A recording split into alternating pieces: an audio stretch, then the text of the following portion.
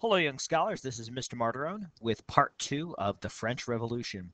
You should look in your notes. This is part two, The Revolution Unfolds. And in this episode, we're going to talk about creating a new France.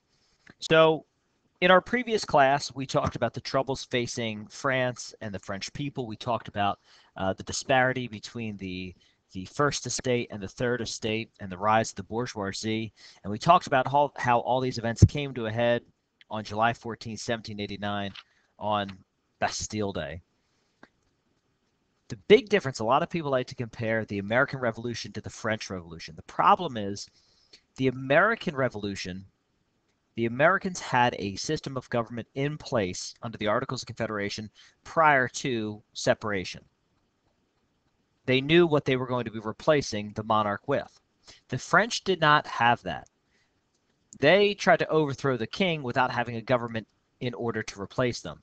So what we see happen in this part of the French Revolution is this is clearly this is clearly Locke and Hobbes's scenarios playing out. On the one hand, Locke believing in natural rights and people overthrowing the government. We saw that in the rise of the Bastille. But then we also have Locke's point of view come true when he says, well, people aren't governing themselves, and in fact, the country erupts into chaos and anarchy. So let's take a look. What was Paris like in the summer of 1789? So Paris was a hotbed of revolutionary activity, and there were something called factions, or small groups that competed for power. So without a central figure, authority figure, a king, he was under house arrest, they didn't know who was going to govern. So the National Guard is formed, and this is a moderate group led by the Marquis de Lafayette. And they're a middle class group of people. They're not advocating one violent overthrow or another, but they are the first to wear the tricolor flag, which is blue, white, and red. A lot of people think that it's red, white, and blue, like America, but it's not. It's blue, white, and red.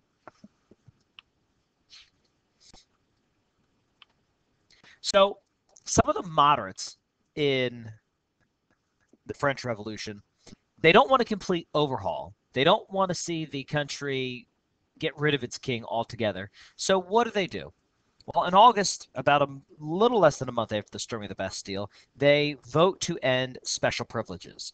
So now the nobles and the National Assembly end their special privileges. They no longer vote as one estate, and now um, they no longer have the tax exemption and their special legal status.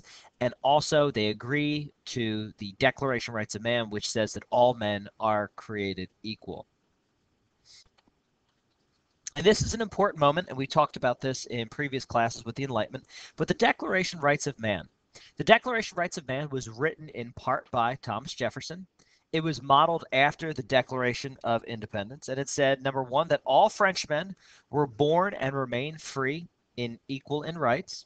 So very similar to the Declaration, very similar to what John Locke argued. And number two, that they enjoy the natural rights of liberty, property, security, and the resistance to oppression.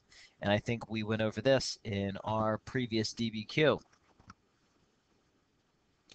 The Declaration of Rights of Man also says that all male citizens are equal before the law. They can hold public office and have freedom of religion. And taxes are to be levied according to ability to pay. So we saw in our first class that the taxes were unfavorably pressed down upon the third estate, the bourgeoisie, the urban poor. Now they are calling for a redistribution of wealth. And we'll see this phrase come to fruition in the next chapter when we deal with, the Industrial Revolution and communism in the 1900s. So a new government is formed called the National Assembly. All right. And a couple of changes that they make. Well, number one, the church. The assembly, they agreed to pay off the debts, and they sell off church's land. So again, we're now out of the Renaissance, but still the power of the church has just been eviscerated and cut down and auctioned off. Now there is a civil constitution of the clergy. That's 1790. And they put the French Catholics under church. It's now going to be under state control. So that's no longer really part of the Vatican. Bishops and priests become elected, and they become salaried official. And really, the French Revolution ends papal authority over the French Church. Converts and monasteries are dissolved, so they're trying to do away with religion. And also under the National Assembly, the government, they set up a limited monarchy like they have in England at this point. So now the new Legislative Assembly has the power to make laws, collect taxes, decide on issues of war and peace, and the lawmakers have to be elected by tax-paying male citizens. So women, unfortunately, don't have the right to vote at this point. That's not going to come until the end of the 19th century in Europe, beginning of the 20th century for the United States. Women are still excluded there. And other laws, the old court system was abolished. The protections of private property were eliminated. Free trade, unions were abolished. So really, the National Assembly tried to steer a middle course, but in doing so, it's the old saying, if you walk in the middle of the road, you're definitely going to get hit by a car. So they try and steer this middle course, but ultimately it proves to be unsuccessful. So seeing that he is in trouble, there's little Louis.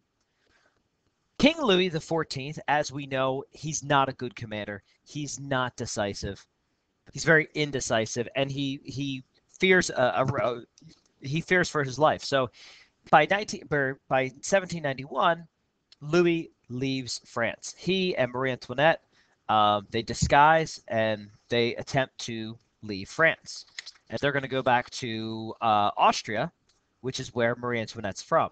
Now, why this is a problem is that many people believe that Louis was trying to link up with Marie Antoinette's family, and in doing so, he then would have been able to launch an army to invade his own country.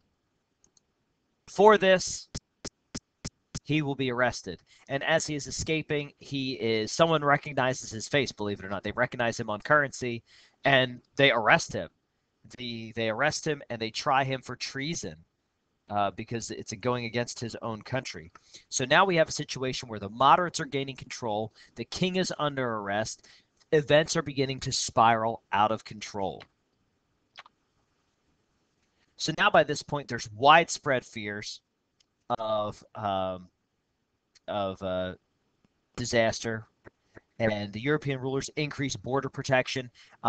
And because other countries next to France, they don't want this problem.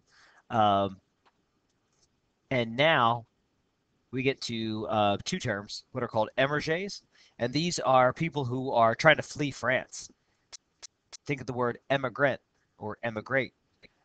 They're nobles and clergy who are trying to get the heck out of France because they don't like what's happening to it. Just there's revolutions and chaos breaking up all over the country. Again, think about what Hobbes says. If you don't have a strong monarch to protect your people, the world is going to go crazy. And that's what's happening in France. But now, 1791, the Prussian army is getting ready to invade from the from the east. So now France is in the midst of almost a civil war while potentially fighting a war on its borders. Okay. And that all was, by the way, the answer for number 5, if you will. That was quite a bit of background. But now on to number 6, the internal conflicts. And we're going to talk a little bit about this in class. There are two groups that emerge from this divisions. One group is called the Sans-Culottes, and the others are called the Jacobins. All right. The Sans-Culottes are, if you guys can see this picture, they're the knee bridges. Kind of, how when you think of George Washington or John Adams or John Hancock or Jefferson, the culotte is like the leg piece. Well, now to show solidarity for the French Revolution, men will now wear long pants.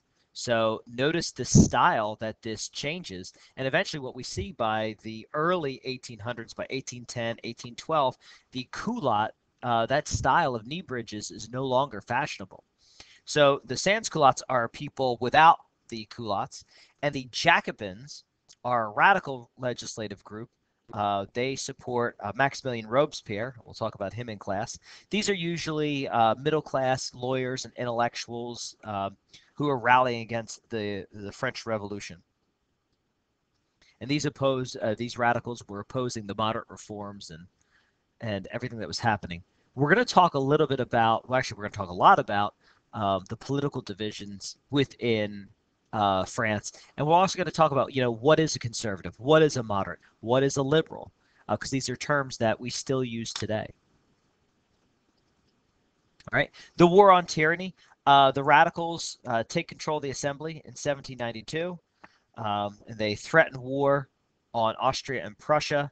And now this war really reigns between 1792 and 1850. So Europe is in a state of chaos as a result of the French Revolution. All right. If you need to watch this video again, please feel free to do so. If I went too fast for you, just go back, pause, make sure you get the notes for part 2, The Revolution Unfolds, 1789 to 1791.